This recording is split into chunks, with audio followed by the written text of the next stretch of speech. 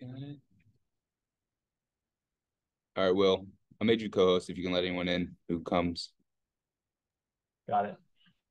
All right. As always, guys, if you have a question, please raise your hand and we'll get to you guys. All right. We'll start off with Willie P. Morning, Christian. How are you? I cannot hear. Did it again. All right. You, Will, you might you, start over. Morning, Christian. How are you? Good morning, Will. I'm fine, thank you. You? I'm fantastic. What can you tell us about the availability of Ashley and Christian Kalina this week? A work in progress still. I wish I could say differently that we are having them back, but they are not quite there yet. And so I have the trust of the performance. I trust the performance department. They know that these are important players for us, including Guzman, Coruco, for a number of reasons, experience, ability, and also the position in which they play, but especially for the experience and the leadership that they bring to the group. And so we just have to wait a little bit more, but we have to trust, obviously, everybody that is available, and I have no problem in doing that. You mentioned in Salt Lake the discussions in the training room were frank in nature. How has the team responded to that this week in training, and what adjustments do you feel like need to be made in terms of getting the final product correct on match day? Yeah, there is a lot of talk about that. There is a lot of, but I think also that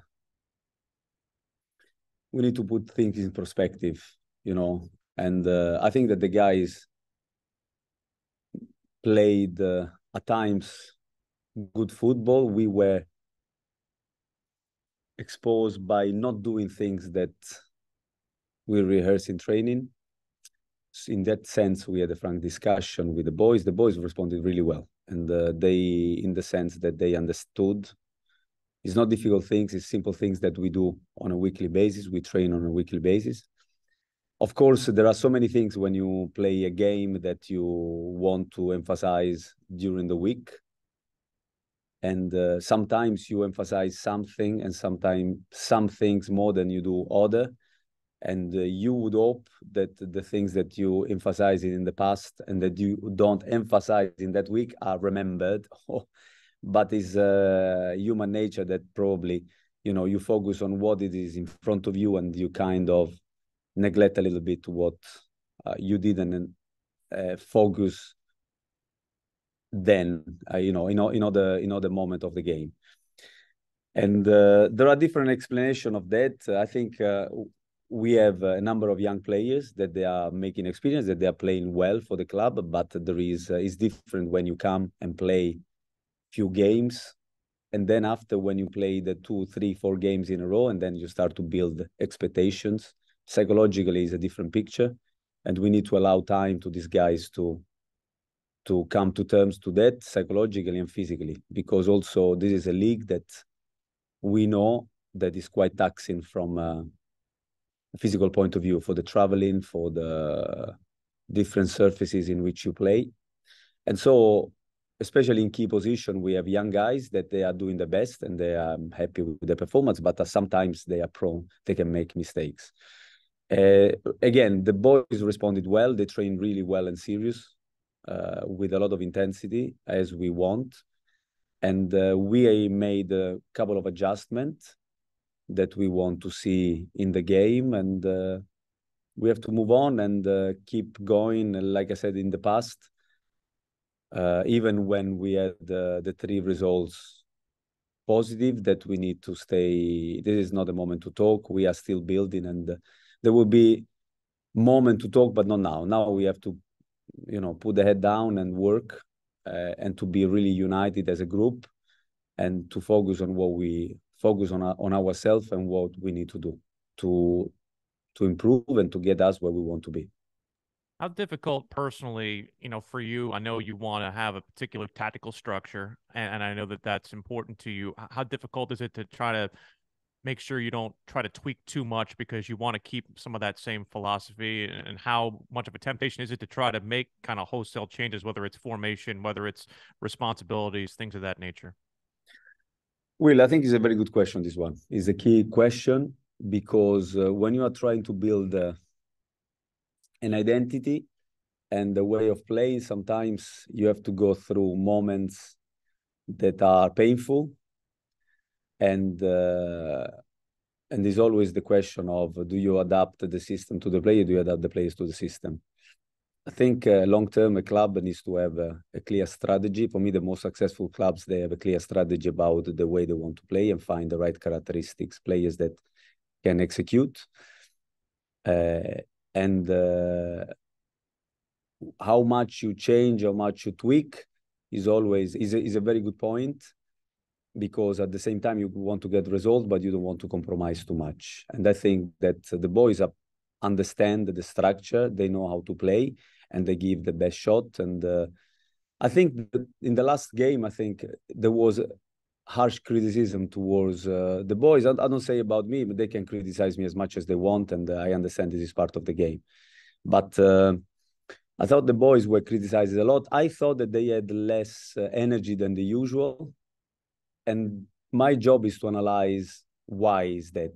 So there are a number of factors that came into that. And I thought it was more that than the lack, because even on the third goal that we conceded, we are very close to score the goal because we put Jalen in a situation of penetrated on the right, and then he delivered across. So at that moment, my thinking is, do I want to go really defensive? And possibly this is an argument to have, and make sure that we don't concede, or we keep playing. I still have the trust of the boys that when they go out and play, they create chances, and I didn't want to lose that. Maybe we were a little bit too open, a little bit lack of energy for different reasons, and then it was a misjudgment from my part, and I can take responsibility of that. But it's because I trust the boys that when we have our structure of play, we create chances, and I back my strikers and I back my players to create chances and to score goals. But it's something that I need to take into consideration if we concede, and then if we concede open chances, I don't like it. But if you look at the goals, because I hear about people saying that we play too open, but we are always in numerical advantage in all 3 goals. So it's not a situation where we are outnumbered 3 against 2, 4 against 3, or 2 against 1. We are like 6 in the box plus the keeper, and they have 4, 3 or 4.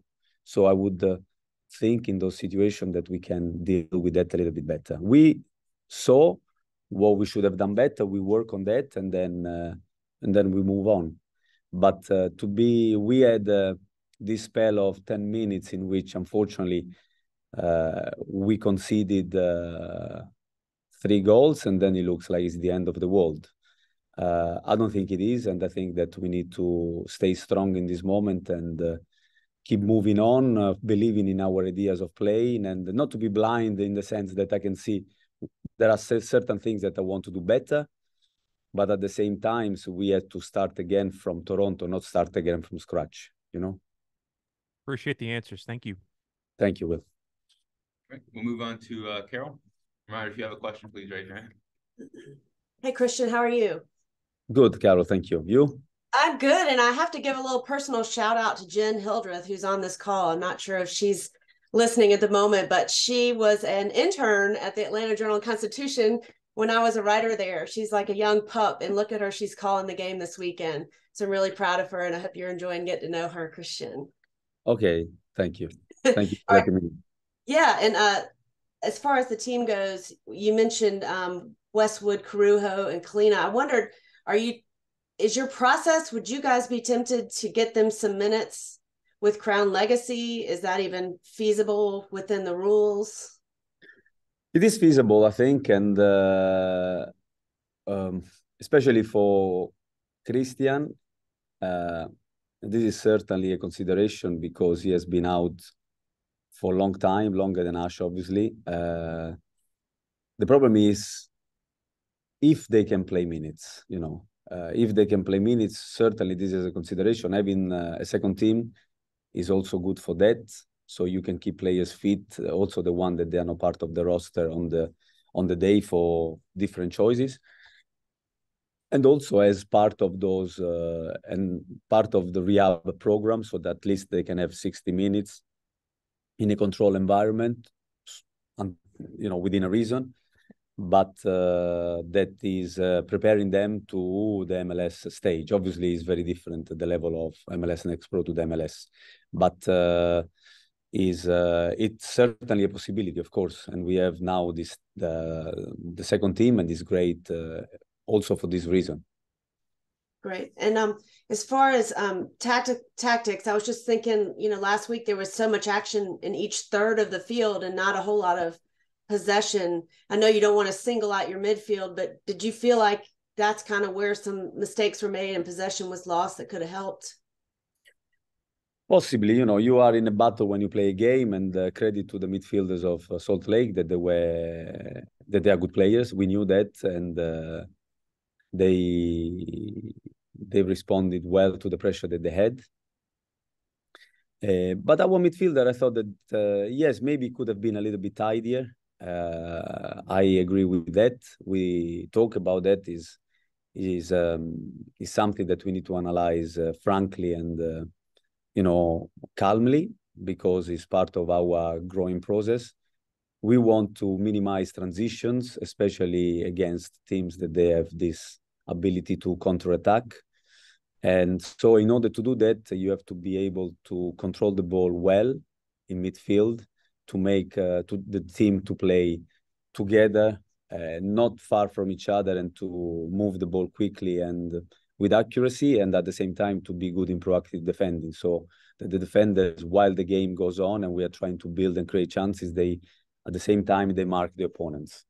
I thought that but also, Carol, there are moments in which, and if you see even the big games, I was watching Champions League in the last couple of days, and there are many situations that they are very similar to what we found in the game against Salt Lake. So you try to build the play, and then they attack you on counterattack, and then in those moments you have to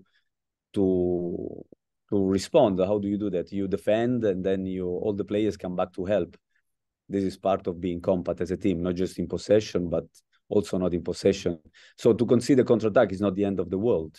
You just have to be able to deal with it. And we felt as a coaching staff that we prepared that in the past weeks to deal with that. And then unfortunately, some things they were not executed because if we did, I think we would be a lot less in danger. But this is a lesson for us to learn, and for young players to understand and to move on. We put it past us, we learn the lesson, and then we move on.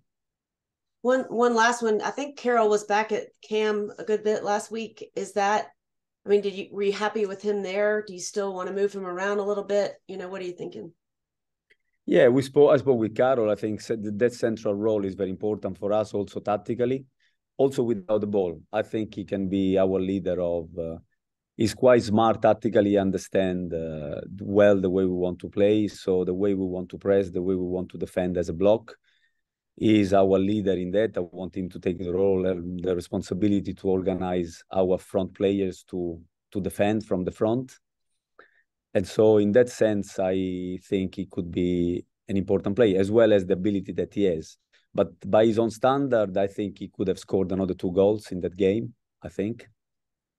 And because I rate him highly, and the goal that he scored, I'm not surprised that he can do that. I think he has another chance to do that when Camille gives him the ball. And there is another one where I think Kerwin gives him the ball, similar to that. And I think that Carroll has the ability to finish all 3 of those. And that would be only in the first half. So we also had our chances. We had the chances with Kerwin. We had the chances with Enzo. So it's not that we didn't create anything. Unfortunately, this lack of energy that we analyzed, and that because I didn't see this in the week. In the week, we were pretty energetic. And so maybe we have to tweak something regarding certain things, but the performance department is aware, and it's an internal discussion that we are having. Thank you. You're welcome. All right. Let's move on to Mike. Good morning, Christian. I'm going to be a Good little morning, bit. I'm going to be a little bit quiet. I'm in a doctor's waiting room right now. So, Okay. so first off, the fact So that guys, you're gonna be asked question in a minute. I'm going to do it right now. No, my wife. It's my wife's appointment, not me. Okay. Yeah. You guys are home for the next 2 weeks. Is there some comfort in knowing that there's no travel? You have the supporters behind you. Not pressure for a home game, but the opportunity to take advantage of being at home. Yeah, I think the possibility of not traveling will give us some comfort from that point of view. Also, to play in front of our supporters has to be, and it is for us a special motivation, extra motivation. But always remembering that it's our duty and responsibility to motivate the crowd and to get them going. They are very generous with us, but at the same time, they are there to assist to a show, and we have to put up a show for them. We have to do well for them to deserve the encouragement and to get them going. So it's a pressure and it's a responsibility that I want our players to be very clear about, that we need to feed our supporters and not vice versa.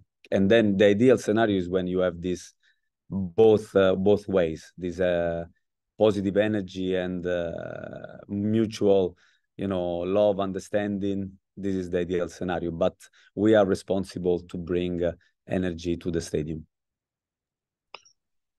Second one, we talked to Brant Bronico earlier this week, and I asked him, obviously the second half in Salt Lake did not go the way you wanted to, that 6-minute span. And I asked him, what is an unhappy Christian Lattanzio like addressing his players? If you want, I'll tell you after your answer what he said. I'm just curious to know how you would describe your demeanor when things aren't going well and you're talking to your team. Listen, I try to be myself. This is the most important thing. I don't want to be somebody that I'm not. So I am, I was born in Italy, so we have this passion that probably comes from where we are born. Everybody has got his own roots. I am very passionate about football. I'm very passionate about this football club. I'm very passionate about the work that we are doing. I'm passionate about my players.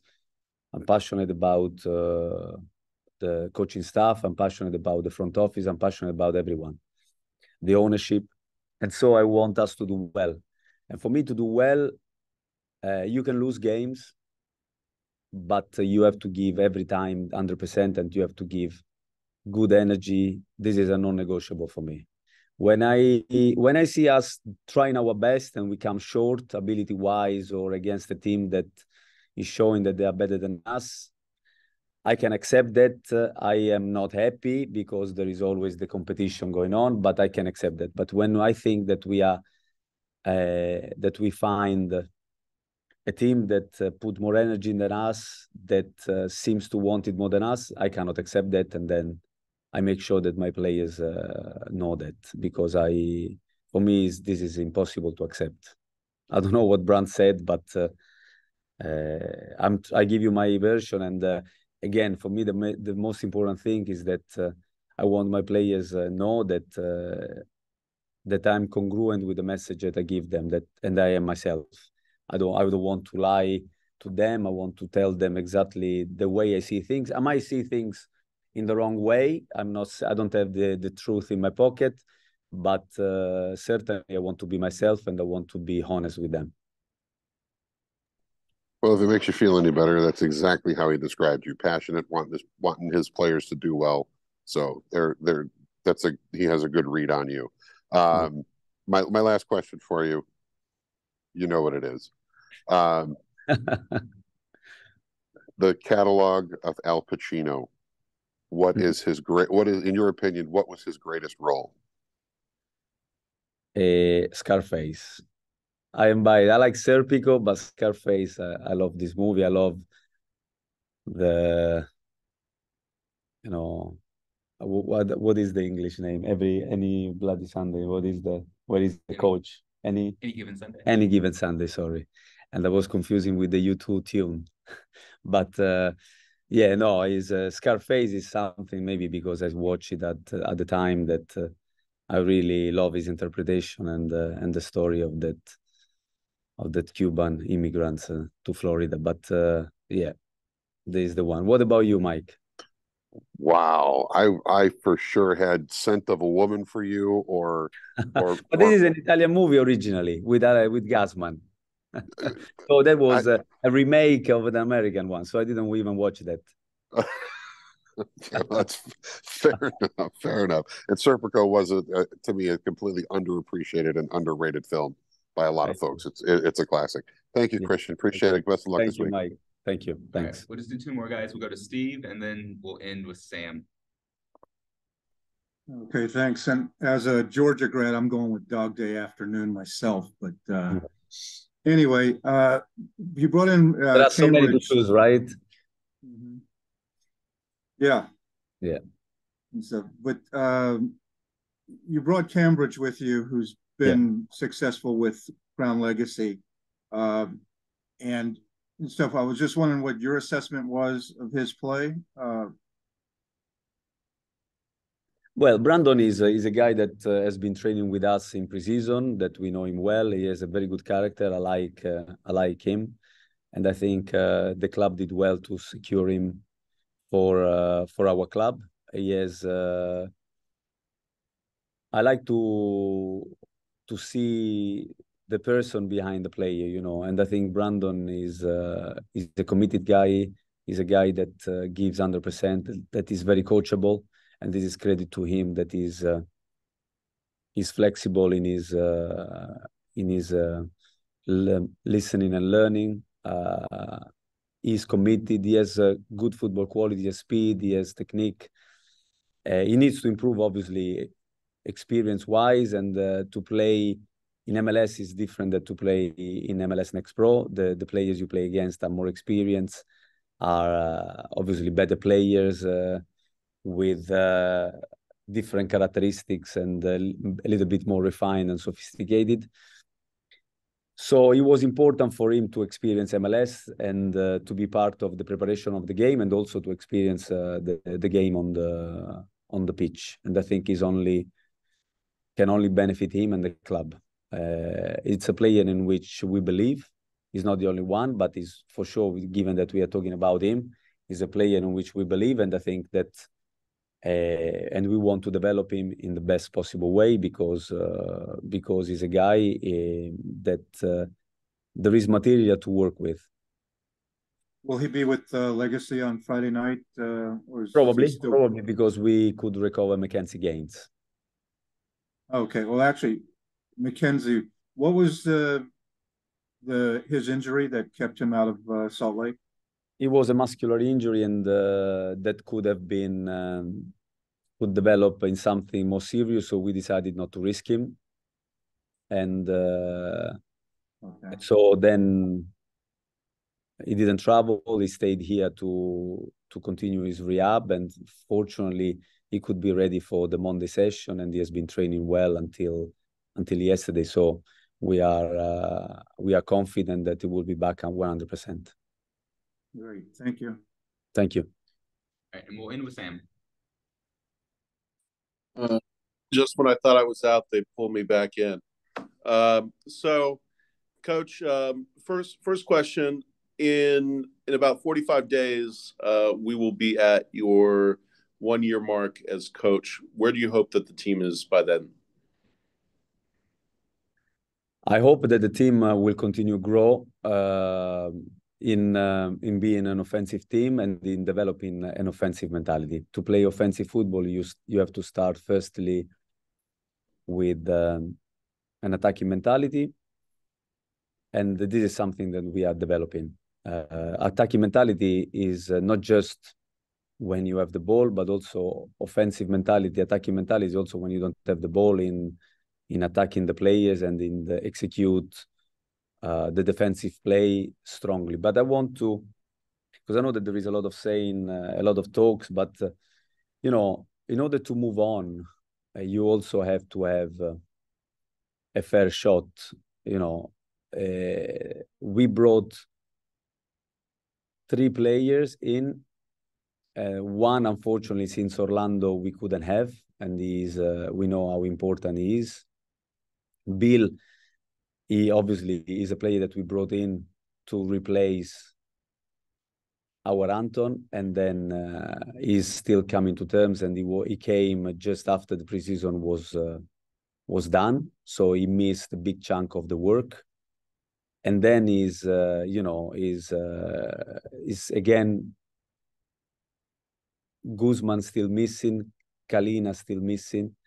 And, when you have that kind of leadership on the pitch that can help and solidify the players that they are playing, it give us everybody a little bit of confidence boost. And at the moment, we are trying to do our best with what we want to honor every time the game, and I think the boys did well in doing that. We had the lapse of, let's say, concentration, energy for 10 minutes that it was very costly. Okay, we conceded all the chances, but we created also a few chances ourselves. And, people had to take things into consideration. It's very easy to say that everything doesn't work after the result, but I don't think this is the way, and we are trying to go through a path, and to be judged, let's have all our boys in place, and then I think that a fairer assessment could be made. And as I think you've mentioned multiple times, and has also been mentioned outside these press conferences, there have been so many setbacks in terms of injuries, losing players, specifically because with Real Salt Lake, a lot of talk has been about the defense. Who have you really asked to step up and be defensive leaders, and what are you asking of them or telling of them to get the performance that you want out of our back line? So another good question this is, because he allows me to talk about the leadership a little bit, because I think leadership is a very spoken subject and sometimes misunderstood, in my opinion. It's easy to say, I ask so-and-so to be the leader, and that's it. So I've done my job, I cover my back, and that's done. But I ask everybody. And the football is a situational game that requires situational leaders. So in set pieces, we will have somebody that will take care of those situations. I ask Carol to be the leader in organizing ourselves to press from the front, so to give this defensive strategy. At the back, I ask everybody, and they are responding. They understand the mistakes they made. It's something that they know they should have done better. We work on that. But at the same time, we have guys that, as I said, Bill only came at the end of preseason, so he missed a vital chunk of our work and is catching up. Adil is a very young guy that, he's very talented. We love Adil, but he also must be given the chance to make mistakes, because it's part and parcel of growing up. As human beings, we only learn by making mistakes. George Marks is doing well, but is another young player that is entitled to make mistakes. And unfortunately, if that happen in the game, sometimes you can pay him, but he has been doing well. So I'm asking everybody to step up and to take leadership in the moment in which they can take leadership. So when we build from the back, when we organize our defense, when we are in attacking. So I'm asking clear role responsibilities to all of them during the play. It takes time, and unfortunately, we cannot count on the experience of people like Kalina, people like Guzman, people like Ashley, that also can help you with their talking to minimize or to help them to recognize situations and to be alert in situations that they might drop a little bit of the focus because of the young age. So again, we have to give time to these guys, and the moment of difficulties are also moment of opportunities where we can build our foundation to go places, and we just need to be patient and keep working. And that really, in a lot of ways, answers what my final question was going to be. But I'll give you a chance to put a pin in it, Coach. You know, you have had a fan base that's been a little more restless and frustrated than normal, at least online. What do you say to them? Like, why do you know that this team can come back and make the playoffs and make really live up to the pretty high expectations that we had this year? No, this is the thing. Listen, I said to our supporters to back up the guys because they work hard on a daily basis in training and they deserve their support. This is without a question. They go out with heart on their sleeves and they want to do really well for them and for the fan base that they deeply love. I know this for a fact because we discuss about that on many occasions. At the same time, they have to trust the process and the high expectation. As I said before, they are, in order to be realistic, they have to wait until we have got all our players in place. And because it's otherwise it's not even fair on the young guys that they are giving the best. You know, we have to give them a chance to play the game, and I think that they are capable of doing that. But remembering that the limited experience that they have, and they are building on a daily basis, on a weekly basis in MLS. So it's great to have a high expectation. We want to go to the playoff. We believe that we can still achieve this objective, and just trust the process that the boys are working really, really hard and well on a daily basis. So if nothing else, to give them the support, but at the same time, I understand that we have to deserve that, and I am looking for no excuses, no alibi. It just stating the facts that. Probably our more experienced players, barring Arizona Full and Carroll, that is also on the second year in MLS, and so just arrived, are not on the pitch, and that also is important for a team because there is a tactical element, there is a physical element, there is a technical element, but there is also a psychological element, and to have leaders all out, the most experienced players out of the squad is not easy for us. Thank you, Coach. Thanks for the time and best of luck on Saturday. Okay, thank you. Thank you, guys.